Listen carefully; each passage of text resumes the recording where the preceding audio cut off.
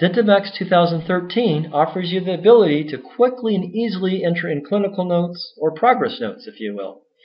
To do this, the first thing you'll want to do is click on the Clinical Notes tab here. And you can move this off to the side if you want. That way you can view your x-rays and your clinical notes at the same time if you want.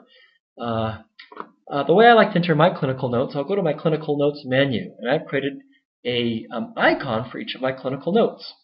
And so you can click on your icon. In this case, we have our composite filling. We'll click on our tooth. And then my customized clinical note that I've already created will pop up.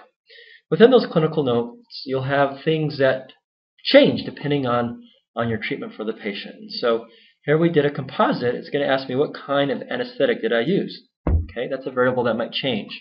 So I'm going to go ahead and pick lidocaine.